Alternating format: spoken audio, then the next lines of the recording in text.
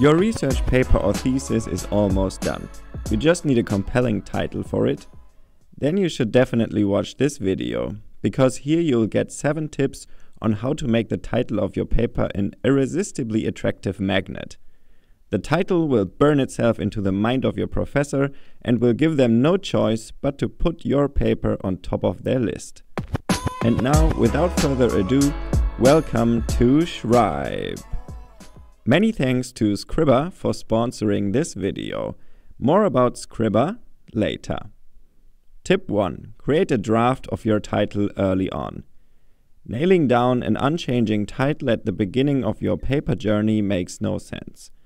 Spend a few minutes formulating a halfway decent title that you can present to your professor in the first meeting or even in the first email. Your title doesn't have to be perfect, but a simple rule for a first draft is the following. Put the most important concepts of your paper in your title. As a first step, write a list of the most important concepts and rank them. The best way to explain this technique is to use an example. For my fictitious paper, I choose the concepts digital nomadism, corporate work, and employer branding. Okay, defining these key concepts will not only help you formulate your title, they are also the key search terms for your literature search and the structure of your background section. Before you can define your key concepts, you should of course have thought about a topic for your paper. If you need some inspiration for that, check out my tutorial on how to find a research topic, which is linked at the top right corner of this video. But now back to your title. From the 3 key concepts, you now form a sentence that brings the words in a reasonably logical context. For example, like this: digital nomad corporate work as an employer branding tool. Boom, the draft is done. That wasn't all that difficult. Of course, it is not yet a perfect title, but we will work on that. Tip 2. Divide your title with a colon. Now we come to the linguistic nuances and tips on how to make a lasting impression with your title. You know all these sayings and wisdoms. First impressions count and so on. And you know what? It's true. If your title triggers curiosity, polarizes, or stirs up expectations, then the reader, in most cases your professor, will approach the matter with a completely different default setting, also called priming. With an uninspired, boring title, that person will decide in the first few seconds that your work has lost its chance for an outstanding grade. With an exceptional title, however, he or she will inwardly think, "Wow, the bar is set. I wonder if this work can meet my expectations." And the foundation for your A-type grade is laid. Now all that's left is for the rest of your work to deliver. But if you have seen all my other tutorials, that shouldn't be a problem for you. The next title hack is the separation by a colon. This way you split your title into 2 parts and double your design possibilities. You can still name the most important terms in a reasonable way, and additionally throw in an exciting or polarizing statement. Let's try the whole thing with the example. Corporate nomadism. Digital nomad work as an employer branding tool. These 2 parts now allowed me to accommodate an additional notion, that is, corporate nomadism, which makes the title of the paper even more interesting, because that terminology is not well established and rather thought-provoking. This title would be quite acceptable for a research paper, but it can be even better. Tip 3. Raise expectations with a counterintuitive statement. The idea of corporate nomadism is counterintuitive. Why? Because digital nomads hate corporations and have built a whole movement to escape the 9-to-5. Therefore, conflating the 2 worlds is a bit polarizing. The thought-provoking statement should trigger the following thoughts in your professor's mind. Wait a minute, actually this is different. How can that be? In your paper, you will then enlighten him or her with the help of your unique argument. The title that is really clear to everyone creates an effect you want to avoid. Pure boredom. Is your title something like this? Remote work as a challenge for corporate cultures. That's okay, but to be honest, quite boring. It would have been an exciting title in 2015 maybe. Anyway, if your key concepts are inherently not that exciting, like business process management and automated workflows, then you can use another technique. Tip 4. Use magic words. What's that supposed to be? Has he gone completely crazy? No, magic words are the missing icing on the cake when it comes to your title. Magic words aren't meant to make you drift into fiction or make your title seem ridiculous.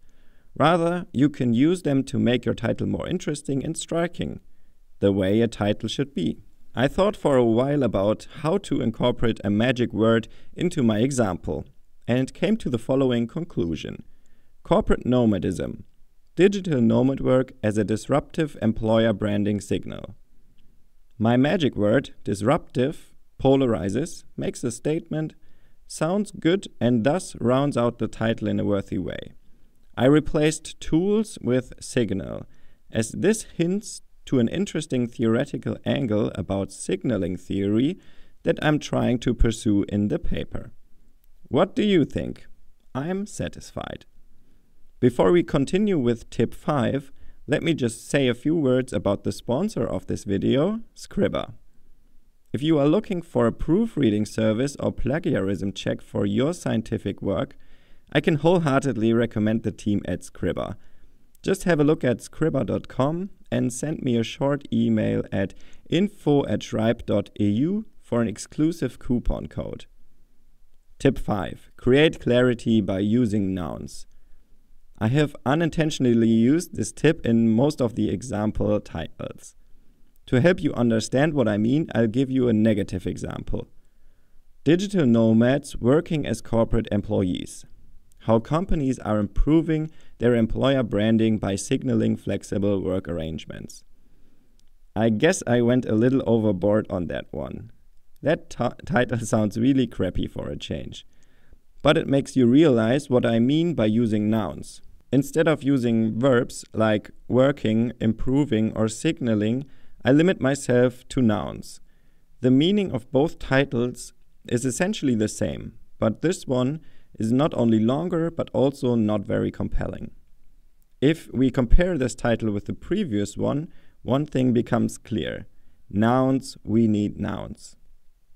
Tip 6. Don't commit until the end. To close the loop from my introduction, let's go back. In the first tip, we agreed to write a draft for your title first. Based on the examples, you have now seen how many different iterations the title of a paper can go through. You can do the same. Do not decide on a title until your paper is finished. Your title should appropriately reflect the contents and core idea of your paper. In the writing process, a paper can quickly develop in a different direction, which requires you to adjust the title as well. Therefore, it is not necessary that your title is perfect at the start. But be careful. Sometimes the administrative staff that oversees the submissions of theses might not like a change of the title. Give them a heads up in case you made changes without their knowledge. Tip 7. Optimize your title for search engines. This final tip is a bit advanced, but it might still be helpful for you. Even some of the most accomplished researchers do not pay attention to this and miss out on a lot of potential of their papers. For a scientific publication to thrive, its discoverability is key. And in this day and age, papers are discovered through search engines and databases such as Google Scholar, Scopus, or the Web of Science. These platforms work with keywords and search algorithms. This means that you can optimize your title for keywords. If you do, more people will discover the paper in case it is indexed in one of those databases.